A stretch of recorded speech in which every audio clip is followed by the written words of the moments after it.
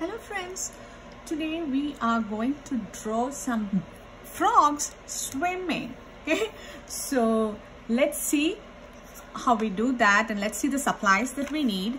We need markers, we need crayons, we need a paper.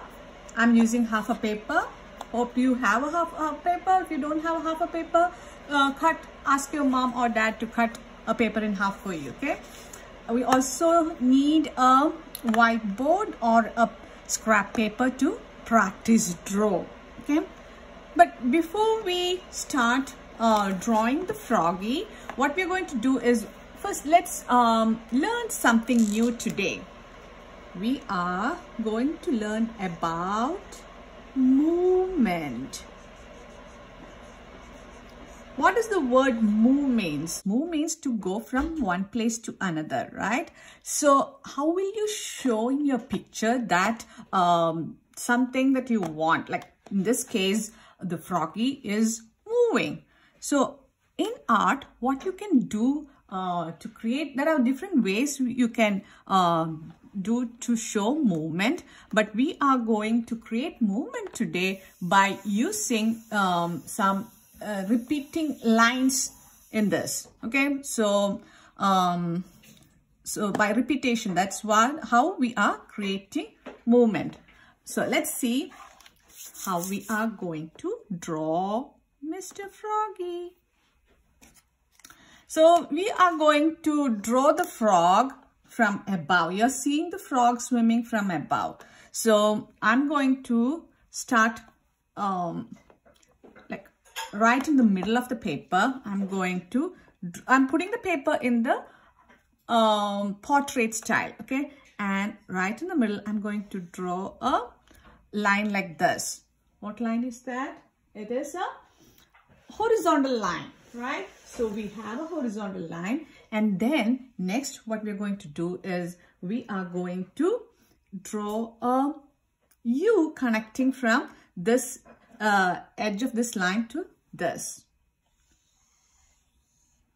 Okay, and now you can make the eyes of the frog. I'm going to make a small line here and a small curvy line. I'm going to make a rainbow. Got that? Fill that in with black color. Okay. Maybe a big eye for your froggy. Okay, and then let's add his nose. Okay, and a big mouth. So we have the froggy. The rest of the froggy, the body is under the water, so you can't see. But the froggy is swimming. So let's make his legs. So I'm going to draw like a backwards F. F is this way, right? This side backwards F's, and this way, this like that. And then what I'm going to do is I'm going to make a 3 or a C, C and a C, maybe 3 like that, 3 and a C, and then I'm going to bring it down here. Same thing over here. Maybe you should have made the F a little bit more here, not from the edge, like that. Okay, so let me repeat this. I was not sure how to do this. So let's make the F. You're going to leave like 2 finger space. See, 2 finger space from here, and then make a F. 2 finger space, make a dot, and F goes there. Then you're going to make a 3. Maybe 3 is enough. And then I'm going to go to the edge of the here where we started. 3 and then come down. We have his legs. Now we are going to draw this. I'm going to make a curvy line here, another curvy line like that.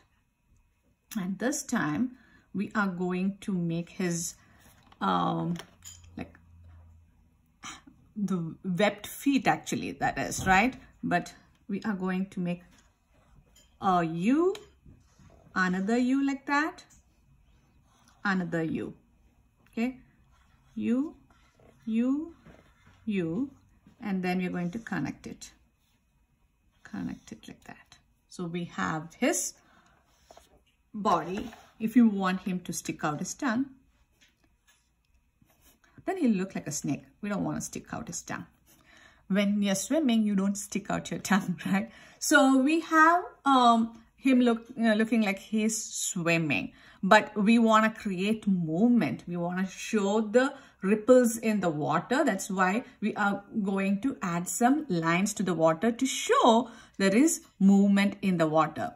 So we can draw lines like that. So repeated use of lines can show movement. So when you're making the squiggly lines, when you reach the frog, you are not going to draw over him. You're going to just jump over him, and then when you reach a space where there is any part of the frog or the frog, then you can draw the squiggly line. So squiggly line, I'm going to jump over and then continue. Squiggly line, squiggly line. See, I jumped over the frog. Jump and then continue. Here, squiggly line, jump over and then continue. So when you look at this, you feel like there is movement and the frog is swimming, right? So that's how we create movement. So now we know how to draw this froggy. If you think you are ready to draw the froggy on the paper, you're going to take the paper. I'm going to take my paper because I think I know where I learned from my mistakes on my whiteboard. Now I know where to start the frog's legs and things, right? So right in the middle of the paper here, maybe a little above, I'm going to draw a horizontal small line, but I'm not going if you want to go all the way also, it doesn't matter, but I'm going to leave some space on either side. Okay, a horizontal line. And now what I'm going to do is I'm going to leave like 4-finger space on bottom. I'm going to draw a line here, and then I'm going to make a U starting from here, passing through this dot that I made and finishing here. So that is going to be the frog's head. The body you can't see except for the legs. So now we need to make a small F. So what I'm going to do is I'm going to leave 2-finger space. From here, I'm going to put this finger on this point, and then here I'm going to make a line. Same thing here. Make a line, make a F, join this line, make a backwards F, like that. Okay. Or you can turn the paper and make a L. Can you see the L? Like a L, backwards L. It doesn't matter what this thing is. And then I'm going to make a 3. A big 3. And then I'm going to come down like that. You can go all the way till here, or you can stop here also. So the leg is done. Let's make his eyes. So over here, you can make eyes like a circle and a circle also. That also would work. I'm going to make the eyes like, I'm going to make a slight curvy line on either side. And then I'm going to make a rainbow on top. Okay. Maybe another smaller rainbow, and this one I'll color this completely black. This is the iris. I'm going to make his nostril and his mouth. Now let's make his front legs, 2 curvy lines, right? Then a U to this. So one U is to the side, another U, so 2 U's to each side. One is to the left, one is to the right, and then one in the middle. And then I'm going to connect it. So same thing here. You, then one to the, and the one to the side. And then I'm going to connect it with the curvy line. Got that much? Now we can make the water lines to show movement, right? So making the frog limbs or the legs this way is also a way of showing movement. Okay, but another way is to make sure that anyone looking at your picture know that your froggy is swimming. You can make the lines of the water like squiggly lines. If it is still water, the lines would be straight lines, right? So we don't want it to be straight lines. We want to show movement. So you can make lines like that. When you reach the frog, jump over. Squiggly lines. Anytime you reach the frog, you are not drawing on the top of the frog. Okay. Squiggly line, jump over, continue. Squiggly lines, jump over, continue. Squiggly lines.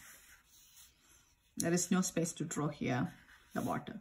Jump over and continue. So that's how you show water. You can even draw more squiggly lines if you want.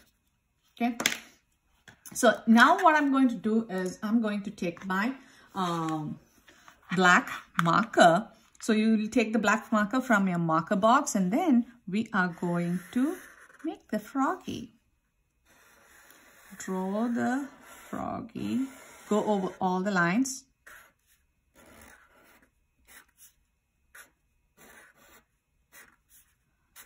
This part I'm not coloring, the rest I'm coloring black.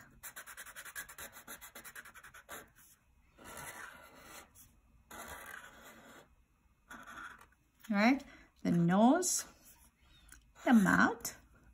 Now his arms, or I don't know what to call these, legs, right? Okay, and then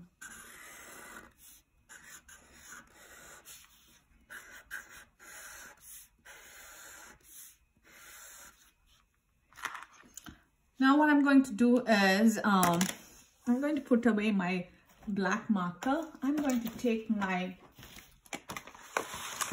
blue marker. Blue. Now I'm going to make these water lines with the marker. Squiggly lines with the marker.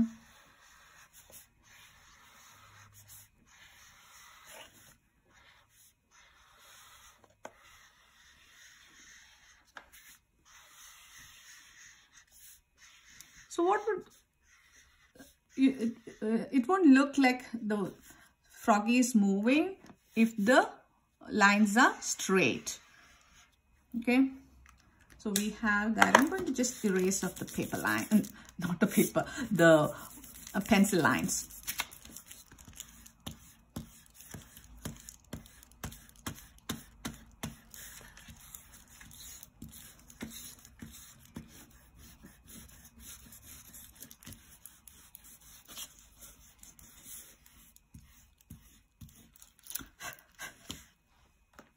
So next we are going to color this froggy and the water with the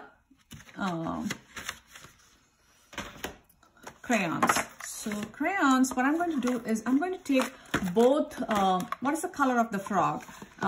Green. So I'm going to take all the greens that I have. This is a blue green. I'm going to take that, the dark green and the light green. Okay. So I'm going to color the frog's legs with the dark green.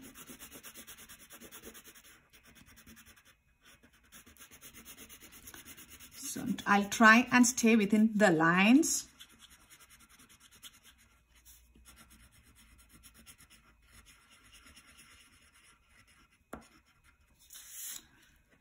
Then this one.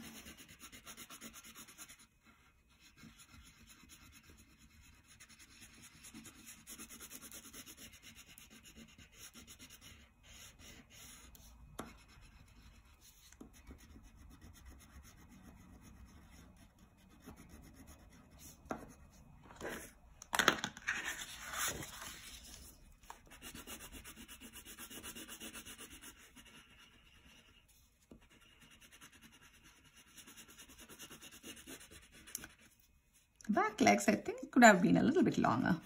It's okay. After all, this is a cartoon froggy. Stay within the lines and color as well as you can. Okay, so on top of this, I'm going to put some light green to fill in all this little space, because you know, when you put two colors next to each other on the color wheel, it looks nice together. See, it has that fluorescent look. We want our froggy to be nice and shiny, right? Nice shiny froggy. The froggy is in the water, and so it is like nice and glossy looking, so shiny. We need to get that shine here.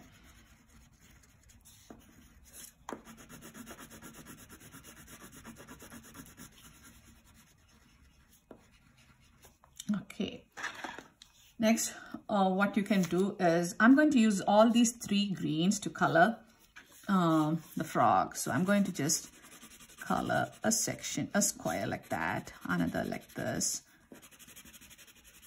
Random places I'm going to put.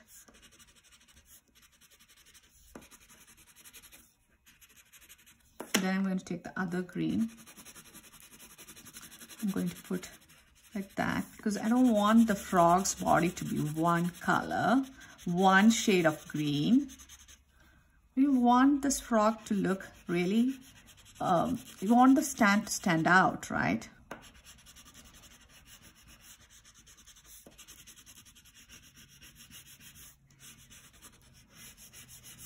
See that?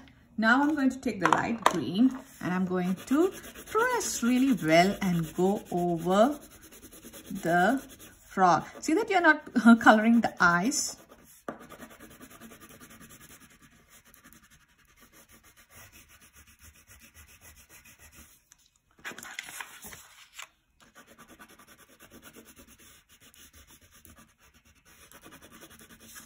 Do you like how your frog looks now? Mr. Froggy, I like the way you're looking. You are so colorful, though I used only green, right? So next what we're going to do is we are going to take blue. This is blue, this is a broken blue. I'm going to color the water. So if you have a crayon without the wrapping or the sleeve, you can put it on the side and then color. Otherwise, you'll hold it like this and then color lightly. Okay? It's up to you how you color.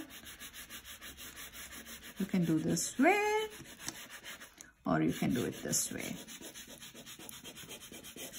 The ripples in the water, we are showing it with the marker. So it is going to stand out. The rest of the water is going to be light.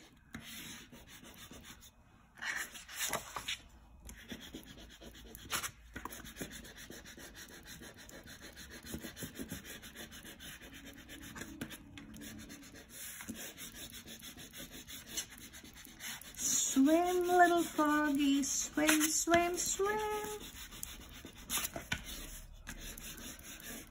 It's okay even if you go on top of the froggy, because green is a color that you make by mixing. What are the colors that you mix to get green?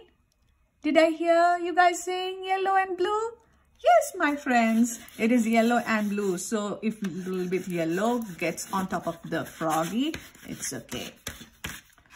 We are done with this project for today, and what we're going to do next is you're going to take a picture of your finished work and email it to me you don't have an email account, you will ask your mom or dad to email this finished work of yours so that I can see how you did this. Okay, so email me in the email address that I'm putting at the end of the video. I would like to see how you did it. I also add your name, room number, and your